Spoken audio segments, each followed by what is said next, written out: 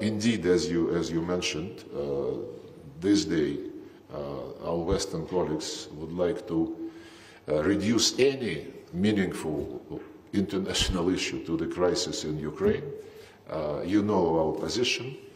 We do not hide anything, and we appreciate that India is taking this situation in the entirety of facts, not just in a one-sided way.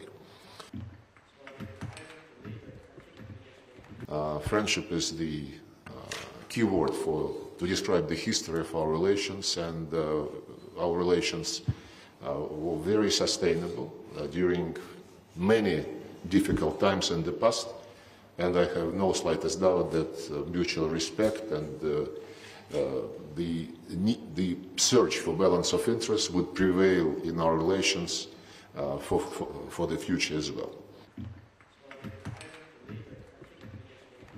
We have been developing especially privileged strategic partnership with New Delhi, and this is one of the key priorities of the Russian foreign policy.